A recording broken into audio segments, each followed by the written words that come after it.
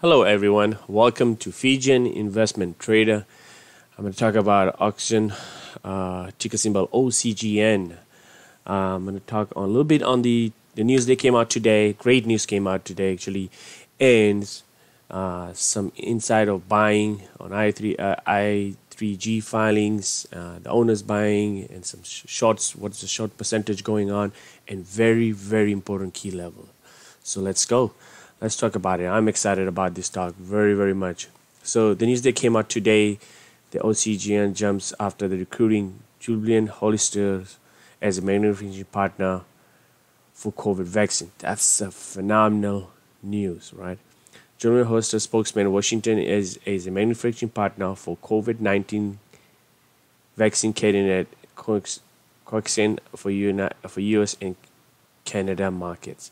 Securing US-based manufacturing capability is a critical step as we prepare to submit our submission to FDA and Health Canada, said J.P.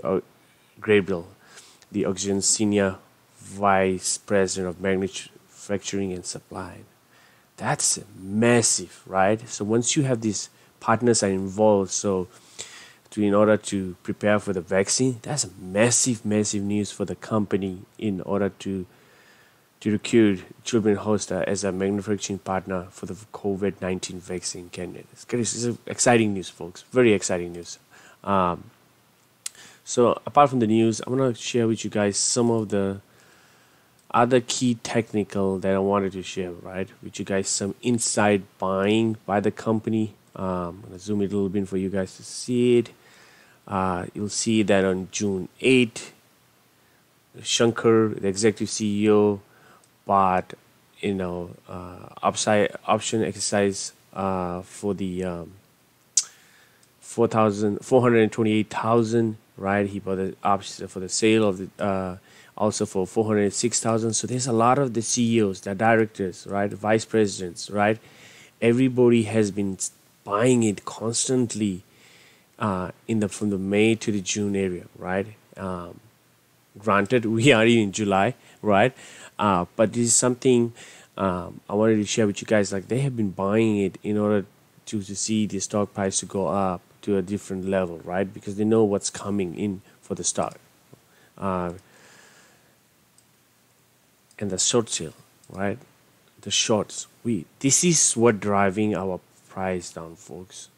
We have 23.55% as a short, right? So yeah, 23.5% a short float. That's quite a lot, right? Usually, excuse me. Usually the number is between 15%, right? But right now we're seeing at 23%. This is what driving a little bit a push for the stock to close to be above between $9 to $11 range, where we used to saw it in past couple months, right? So that's something we need to keep an eye. The shorts has increased float of 23.55%. That's kind of driving the stock around. So today, let's talk about today, how we did today. We still have about half an hour left for the market to close. Pre-market, we are roughly at $6.12. When the news broke off, we came and tested this key level time and time. I've been talking about this huge resistance. We've been talking about $7.38. We got rejected in the pre-market. We opened up today at $7.04. We came and then tested again. We came close to go test at $7.35. Folks, we went high of $7.35, and I've been talking about this resistance for so long, and we came close, didn't hold it. We've been kind of on the downtrend throughout the day. Right now is about $6.36. It's about half an hour left for the market to close. Let's go back. Let's talk about what the heck is going, right? What the heck? So we talked about this resistance right here. Unfortunately, I'm going to have to go change it as our new color to a new resistance. That will be our new resistance that we need to keep an eye on, right? So on the pink line on my screen is a 200-day moving average.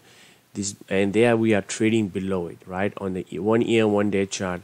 And then for our 60-day we are trading, we are above our 60-day, and our 20-day we are above on that. RSI still is oversold right now, so we might see a potential reverse over, right? On my previous video I did mention it. Once we were up here, I said we might come back and test it, this $5 level of 32 cents, and we break off for creating another higher highs to making a double bottom, right? To have a double bottom in order to make a higher highs based on that technical side. I'm going to go back to our 3 months, and we were looking at this so closely, right? Time and time, like we came the low of $4.73, but we came and closed up higher. But time and time, every time we touch that $5.32, we always bounce up, which we did, and we're gonna go test this level, folks. We broke out at $7.46. The next resistance that I'll be keeping it very close eye now will be at $8.71, right? $8.71 is the level previously acted as a resistance, right? Yes, this is a sell-off that none of us wants to see, right? I'm going back to 6 months to 4 hour chart. Like every time we push high, we get rejected around that $16 level, all-time high. Sorry, $18.77, and then we've been trying to break out in each level, and we've been failing it from now. Reason being that shorts, that we have a issue, shorts going on, and then that is what was driving the stock price down right now also, right? The shorts are in control right now, but it won't be too long, right? It won't be too long. We're gonna see some sign of life, right? The MACD showing a sign of green, the little bit buyers are stepping in. RSI is still below, so this is good. This is all indications for an uptrend, and I really wanted to see we get tested over here, and then we go try it out. But came over here, we actually is a huge support for folks. The buyers are sitting over here at $5.32, $5.50 range around there to jump in if it drops again, right? I can see it come back and test it. Unfortunately, I can see it come back and test it again, and then create a higher highs of $5.06. So all these good news are factoring in, but we're not seeing the stock price going up, right? But once it gets priced in, folks, you will see we'll be back up high around a $13 to $14 level, which we're bound to see it, right? So just bear in mind, we might test it out, fail to break the $7.38. We might we'll come back and retest at $5.32 to create a higher highs. It's all going to depend how the buyer steps in, right? But we all know there's a lot of supply, and the demand is over here, right? The demand is right over here at $5.32. And let's talk about the moving average on the 6 months and 4 hour. Like we are trading below our moving average, like of 20-day moving average, 60-day, and our 200-day. It is all sign pointing for a bear market right now for the OCGN. Unfortunately, this is the fact that I can see right now, right? But this is a buy loading zone, right? This is the key areas you need to keep an eye. If you want to load up, you want to get more shares on OCGN, I will be doing it. I've done it. I'm going to keep adding it at a discounted price. That's all I can say. This is all the discounted price you can see right now in order to get in. There's great news for this company. Like today, partnership with July-Sept manufacturing company today. This is all the sign of getting the approval for the COVID vaccine for the US market and the Canada market. Well, folks, thank you for watching the video. Once again, please don't forget to subscribe, smash the like button, comment down below. What are your key what do you think about this OCGN? Like, I love to hear it. And what's your thought process? Is there any technical analysis you want me to do on OCGN?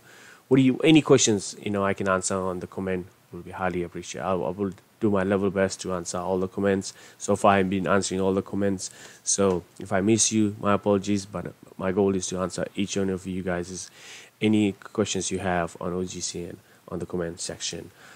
Well, folks, thank you for watching the video. Don't forget, we need to keep an eye. We need to break out that $7.35 as a resistance and $5.32 as our support. Thank you, and have a good day.